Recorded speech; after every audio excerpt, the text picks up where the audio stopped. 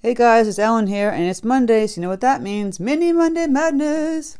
We're doing some spring vignettes using ink and wash, and I think you guys will enjoy this. I show you how to draw this, but if you're a Patreon member, you can download the Traceable. If you don't know what Patreon is, it's a place people can go and support my channels, and they can get my to Traceables, ad-free videos, and exclusive tutorials on Thursdays. Check it out right here. Yes. If you haven't hit the bell notification button, please do, so that you know my tutorials are up. If you have any questions, please leave them in the comment section. And let's get painting. Alrighty, so I'll go over my supplies. I have 2 pieces of 3-inch squares, Arch 100% cotton cold pressed paper. My palette, I'll be working with a Princeton 8 long round, a Princeton 4 long round, a Sharpie pen, and probably like a nice ink fountain pen, you know, just simple to make a little thicker lines if I wanted to do that, play around with it. My water jars, paper towels. If you're, like I said, if you're on the Patreon, you can download the Traceable. If you're not on Patreon, just basically kind of show you how I quickly would draw a wheelbarrow. And you just kind of like put some nice watercolor flowers in there. So you're basically going to start with a slanted line here. Right, curve it a little bit, go across, have that one come here, and then kind of curve up like that. Then you've got the base of the wheelbarrow, right? Then you have the wheel, and you have a little line here, right? Get the wheel, and then we have this little attachment, so it's a line slanted and like a little V. And then we have the wheelbarrow arm coming here, and then up, and the handles, and then went over here, so it's a curved line, and then from here you make this line down and go back up. That makes the base that's holding everything, and then from here you're just kind of putting in some flowers. There's so many flower tutorials I have on my YouTube. You can just kind of draw in some pretty flowers. Even if you don't draw them in, you can just kind of wash color in. Just nothing specific. If you want to make a real specific detailed flower, you can throw in some tulips, little sprays.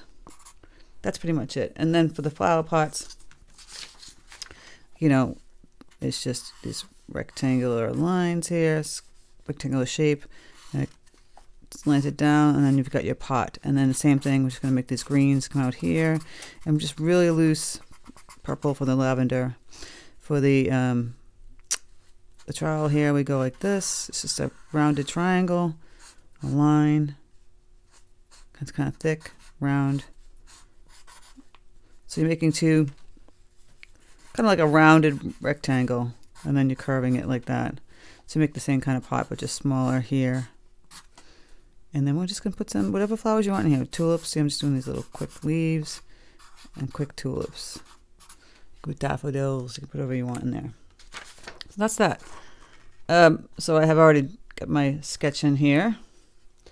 And so like I said, you can use multiple ways of doing this. You could just paint it all watercolor. I'm going to try and do something different, like mixed media a little bit, like the ink wash kind of look. And basically you're going to draw in all your little blooms first. You know, I'm just drawing in my tulips. I had these like kind of like poppy kind of flowers. You can put in daisies. You can get really detailed if you want. Zoom in a little bit. You can just kind of make these wiggles for flowers, but you can get really detailed if you want to get these detailed tulips in here, and kind of like these poppy flowers, little flowers, and had little sprays. Just simple stuff like this. You know, put the leaves in. You kind of want to do the flower part first, in case you want, like this one, if you want some kind of overhanging from the wheelbarrow. And then you can draw the wheelbarrow second. You're just going to kind of go in here and just make a bunch of little, I want to call them doodads, but doodles. You know, this is the part that's fun. Like, you're just kind of drawing in some doodle flowers and leaves. And like I said, if you want to put them leaves hanging across the wheelbarrow, you should draw that in first. But there's nothing, you don't have to draw it real serious. I'm just making these pretty flowers. Ooh, the birds are really chirping today. They're so happy it's spring. I don't know about you, but I am, and the weather's been really nice here. So again, go in and draw our little wheelbarrow, just like I showed you. I love how this paper is so rough, so you get this really imperfection of drawing. It just has like a nice sketchy look to it. And just drawing that whole thing I just showed you how to draw with the wheel. It's a little covering on the wheel. And then a little wheel like that. And then there's a little one back here. And then the ground, I didn't really draw that, but we're going to just wash in color. You could put a couple of little sprays of grass if you want. But that's how you do that. Like, just really simple, cute. And same thing with the flower pot. You know, you're making the rectangle. La da da da da. And you're kind of going down and curving the bottom. I like the sketchy look. So if you're messing up, don't worry about it. There's a little trowel. The whole point is just to have fun, right? If it looks a little kind of messed up, like I said, don't worry about it, because that's the whole point, is that it can have this sketchy kind of look, like a study vignette. I'm just going to throw in some. And then for the lavender, you're just doing these really quick lines. We're going to be painting in the lavender. I'm just doing these little wiggles, dots, kind of like that. You don't want to get too technical with it. Put a little grass again here. You could put little detail lines if you want here. Little sketchy lines. I didn't have them in my sketch, but it's kind of nice just to add them in. Just little sketch lines. You want it to have that real free-flowing look, like you've just sketched it, like sitting out in the deck or out in the patio, looking at your plants. I gotta start planting soon. We got seeds to start planting, getting ready to do some seedlings for our vegetable garden. As you know, I've posted many times. I show in the videos on YouTube and Instagram that we have a organic vegetable garden. So there's my little sketch, right? Aren't they cute? So once you get that in, you know, you can erase the underline pencil marks. I use a kneaded eraser. Love it. I mean, so what do you call them? Sorry, gum eraser. Oh, Mondays. Mini Monday. This will go pretty fast. Now, you don't have to do this technique. You could have done just where you sketched it in and then you're painting it. You know, same kind of premise. This just goes a little faster and it has a different kind of look. But you just, it's kind of like a paint by number kind of situation. So the wheelbarrow can be a color. It could be anything you want. I think I might make it a color. I might make it, I have this Verdier blue color here. It's a little muddled, but it's bright. And I'm kind of glad that it's a little muddled here. I'm using my Princeton 8 long round. I'm going to do wet on dry here. Getting it loose. So there's some of the colors that were next to it, so it's not as bright. It's kind of what I wanted. And I'm just going to fill in that little wheelbarrow. The same premise that you do with watercolors, you can put in your color first, and then you can go back in and add some deeper color. Just because you did pen and ink doesn't mean you can't get in those little details of value and tone. You can't skip that one. Come on. So you go in there, you just put that solid color in. If you want to at this point, I think I'm going to do a technique where it's not wet on wet so much. Wet on wet, if you wanted to go in, you would add like another darker color value to that. So I might take that Verdier blue. I might add a little peacock to it. That's a little too bright. I'd add Prussian to it then. Or even just a little magenta. And you get a little darker color. And you can kind of just put that over in here under where you know the flower is going to be kind of hanging over it.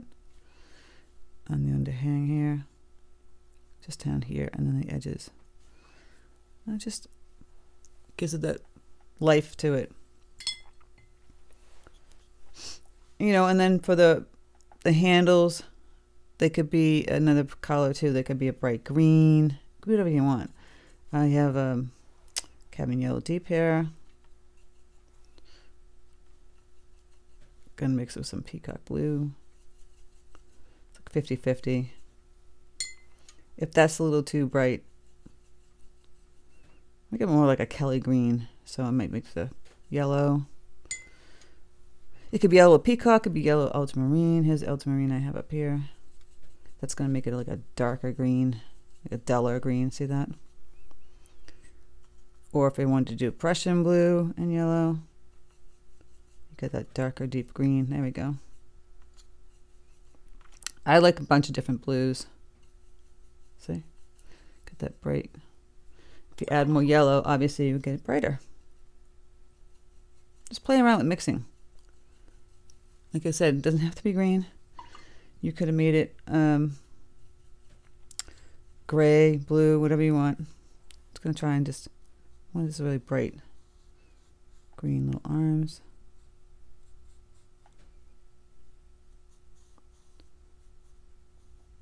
I might add a little burnt umber to that, which I have here.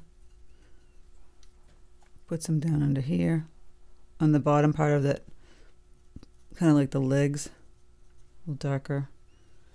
So you're just playing around. I take that burnt umber and I'll go over here by the wheel.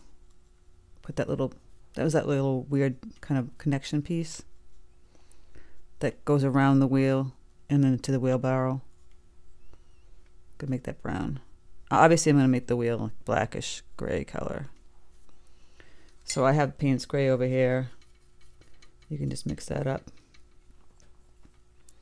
Just gonna put that in the wheel. It's probably gonna dry lighter, so I might keep going and adding in another layer of it. So when you draw in this, when you draw it all in, it's basically like a paint by numbers. You're just kind of painting in all the colors. Kind of using the same green here. I can go in and add some of this green right in here. See? All the flowers. You're just kind of like tapping it in with my brush, the tip of my brush. You don't have to get technical. If you want to go and make it even brighter, add some more yellow, get a really bright green. See, I'm just kind of going like this. Doo-doo. Now some leaves you can really just go in and paint them in as realistic. But these, most of them, just kind of tapping in a color. And then I'll make a darker color. I'll take the Prussian blue, mix with that green, and get in there and put some darker ones in there too. See? I'm not really painting anything specific. I'm just kind of tapping in some green color. Just like that. I would wait till this dries before you start playing around with the flowers, because it will get a little muddy. And making it a little darker here and here. The handle, you can make any color you wanted. I mean, it could be that gray color, Payne's gray. It could be a brighter color. I think I'll make it gray. Just a little more. And see how I didn't fill in the whole space? It has that sketch look to it. We want to have like a little sketch. I'm going to let this dry a little bit. We're going to switch into the other one. So a terracotta pot. I can make some cadmium yellow deep here. I'll grab some quinachradone magenta. A little orangey bright yellow. I'll grab some of the burnt umber too.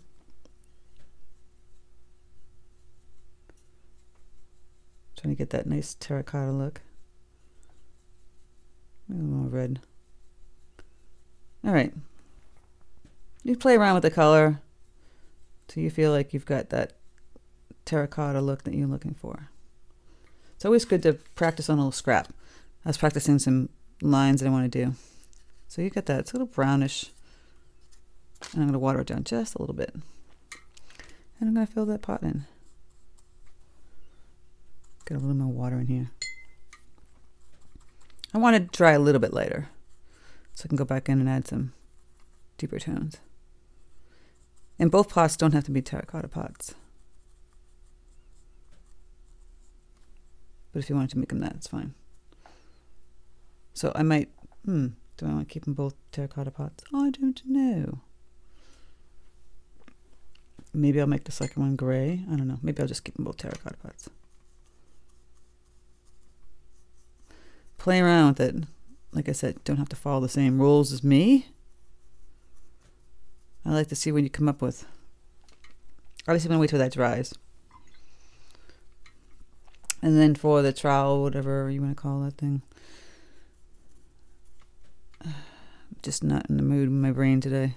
It's Monday. Just fill that in with gray. The handle, I would make a color. Maybe kind of coordinate with this one by using the Verde blue that we did in the beginning. Wouldn't that be pretty? So a nice blue. You could have made the pots blue. So if you wanted to have like a coordination, you wanted to have like these two designs and frames, because they kind of go together with the colors. That's what coordinating means. Colors and whatnot. So take this same green and we can start painting in our leaves for the tulips. Maybe a little darker here. You don't want it too dark because then you can't see those pretty little details that you drew. Just play around with it. For the lavender, I'll get a little bit brighter, the green. Again, we're just making these look simple. See, just going down, up and down like this. Nothing really hard here. This is how you play with watercolor and different mediums. See, just did that. The tulips can be any color you want. It could be yellow, it could be pink. This is dry a little bit. Well, we want to go back and make another shade for the terracotta pots. But we'll talk about that in a minute. So the tulips could be pink. I'm going to take my magenta. Might add a little yellow to that. You can make whatever color you want. So I don't want it this intense magenta. I want more of a pink. Like I said, play around with the colors. Could be purple, could be pink. I'm making mine pink. Because I'm going to have purple with the lavender. Just simple pink tulips. I'm testing to see if it's still wet. So with the terracotta, we're going to make another darker value. Basically, you could have watered down, you could have made a nice dark, deep terracotta color like this. And then you water it down for the pots, but then you keep this dark color because you're going to come back and you can put in the shadow. See, that one's next to that one, the shadow of that. Water it down a little bit more for this side. Just kind of like washing, and see how I'm just kind of wiggling and washing in color here and here.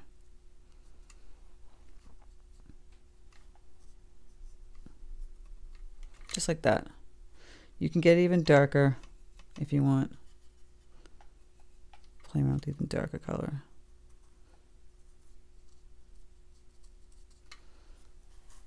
See that? It comes to life, right? The ground, you can start playing around with the ground already because it's kind of dry. I'm just going to get some green that we had here up here. Just kind of wash it in. I'm making like these little spring vignettes. So you're not filling in the whole entire paper. Vignette's kind of like a sketch. I'm going to add a little more yellow to that. It looks a little muddy.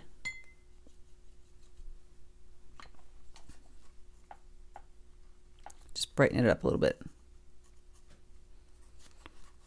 Just kind of filling in this part. And I'll just go like this for the grass.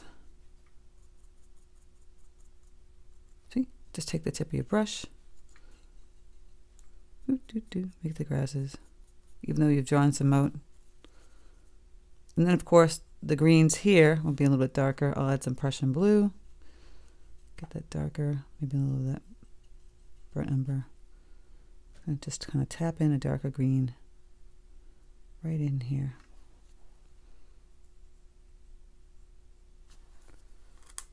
Just like that. It's making a little shadow with that trowel. And again, put the grasses. You can always just go around and play around with that. Don't worry about it too much. Right? Now we're going to make the pretty lavender. So I'm going to clean up my mess that I have down here. I'm going to take my magenta and my peacock blue, and you get the pretty purple, just like that. The Verdier makes a really nice pretty purple too. There we go. And you're just going to take this color and water it down, and you just take the tip of your brush and kind of like tap, tap, tap, tap, tap. If that's a little too dark, you can water it down a little more. And just kind of tap, tap, tap. Might water it down a little bit more. Mine seems really dark. Trying to take off all the excess color. There we go. Purple. It helps to take off all that color or make it lighter so you can see the pretty purple. I'm just going like this. Tap, tap, tap. See? Tap, tap. Really quickly. And you're getting that lavender pretty color. I actually bought some lavender seeds. I'm hoping to plant some lavender on my side of my deck. I want that smell. See, nothing special, just doing these little taps. Put some sporadic ones up here. Woohoo, like they're having a party.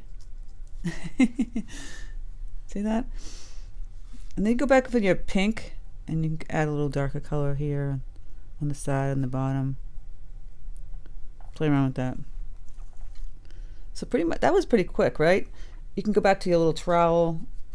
I always like to add, that's the thing, you draw in the design and you can go in and you can add some, I'm taking some Payne's Gray here. You can't really see, it's hard to see everything. Adding a little shadow here. See? Those little details, just a little shadow. Same thing with that handle, get that Verdier blue. Might mix it up with some brown. Get a little bit darker. And adding in just a little bit of detail. And the same thing again with some of the greens here. You get a little darker. Not too much, you don't want it super dark. Just kind of where it goes next, hits the pot. These little details make a difference. Same thing with the grass here. See? You can put that darker green back in here. This kind of got ugly here, so I'm going to take this, my yellow and the peacock blue. Just brighten that green up.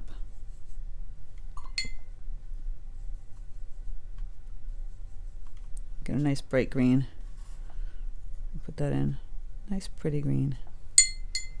That's my clanking, sorry. I'm just going to play around with the colors. You can go right back over these colors too and brighten these up. So that's that. Zoom back out. And same premise for this little guy, you know, went to the grass. Just going to wash this down a little bit. Put some bright green. And we'll add in some shadows. It's just a little vignette sketch. I'm going to wait till this dries. I don't want to bleed in the darker colors just yet. You can do that if you want. If you want to go in and grab dark colors and start just playing around with wet on wet. You know, here. Obviously it's making a shadow. And then for that, for up in here, you have some, you can make the tulips yellow and pink and purple, whatever. I'm going to do some pink and purple, I mean pink and yellow ones, pink and yellow flowers. So I'm making, or reddish pink, see I have a like reddish pink color here. I mix with the yellow and magenta. Gonna water it down a little bit. I always tap it on my paper towel too. And this brush is hard for you to work with. Take the number 4, right? I have both modes just in case. So I have the 4, a little more control. I can go in here and just fill in all the pretty little flowers. I'm gonna keep these like pink ones here. If you want to stay kind of in the lines, you would probably use the 4 just to get right in there, leaving that circle in the middle. I'm going to make some, get rid of all this mess here.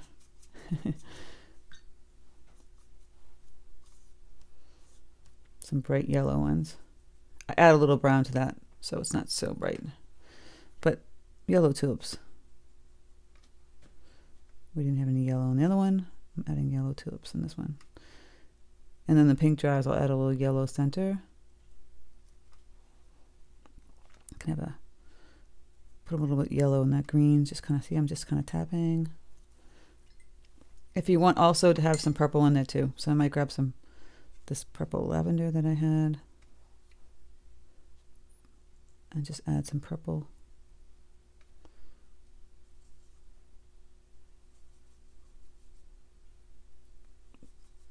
Just trying to get my purple bright.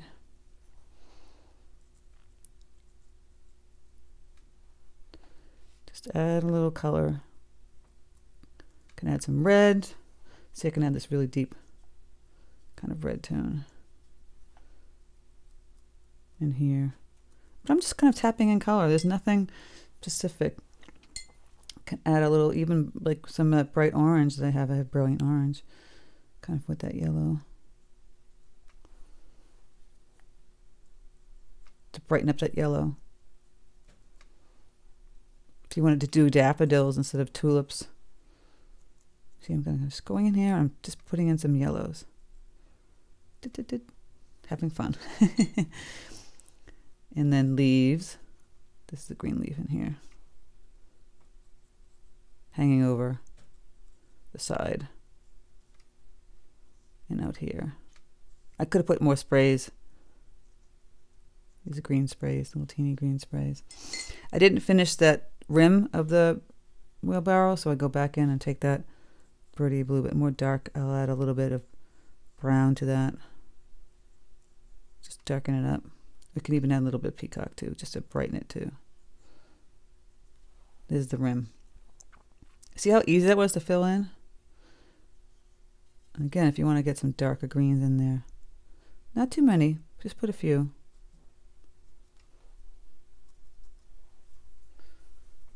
Just brighten everything up. I'll go back in and add a little more bright pink. You want to play around with it. And for the Verdier blue wheelbarrow, I might go back in again and add another darker shadow. Just like that, and here. For the wheelbarrow, I might just grab whatever color I think might work in the middle. Maybe just like this darker blue in here. And again, I'm going to go back and grab some of my Payne's Gray and get a little darker here. Just in the wheel. I'll keep it light up front, but I'll go in and add some darker colors in the back here. Same thing with the green wheelbarrow. Now this one's kind of looking like it's floating, right? So we're going to have to put some color grass down there. So we'll take this green that we have, water it down, and put some under here. We don't want it floating. We could take our brush, it's so tiny, and make little sprays of grass. Right? Get some dark green colors, do the same thing here. Not everything has to be drawn in, just color it in like paint by number.